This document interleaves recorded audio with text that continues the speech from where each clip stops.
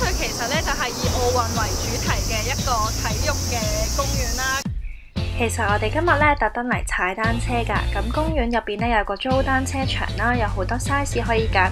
咁揀好咗之後咧，就要睇下自己租幾耐同埋乜嘢單車啦。咁我哋就可以用呢一部機咧去租單車。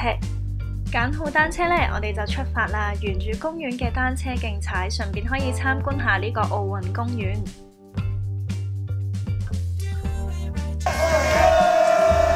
踩下單車，見到球場有比賽喎，即刻衝過去睇下先。呢項運動咧喺日本好流行㗎，叫做 LikeJapan， 我都係第一次睇㗎咋。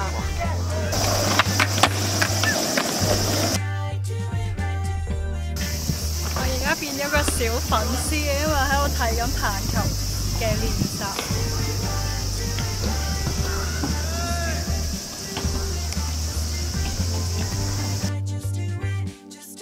公園嘅面積達到41萬平方公尺，無論跑步、踩單車定放狗都十分適合㗎。哇！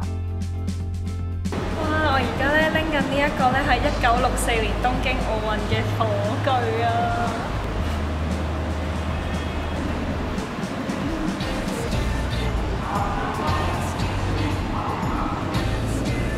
而家試下棒球嘅力度，加油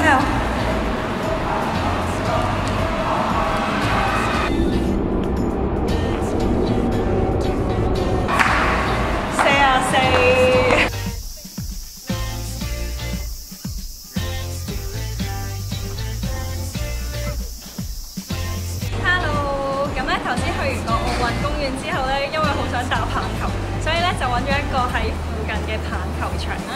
咁就係呢一個叫做3天茶屋，佢係要上好多層樓梯先上到去天台嗰度。200yen， 緊張。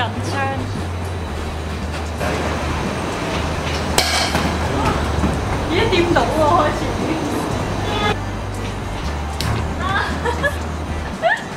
好緊張啊！真係好難㗎。哇！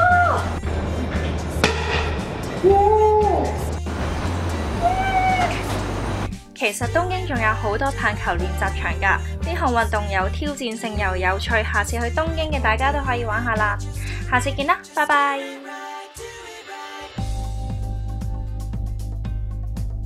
この番組はLikeJapanの提供でお送りします。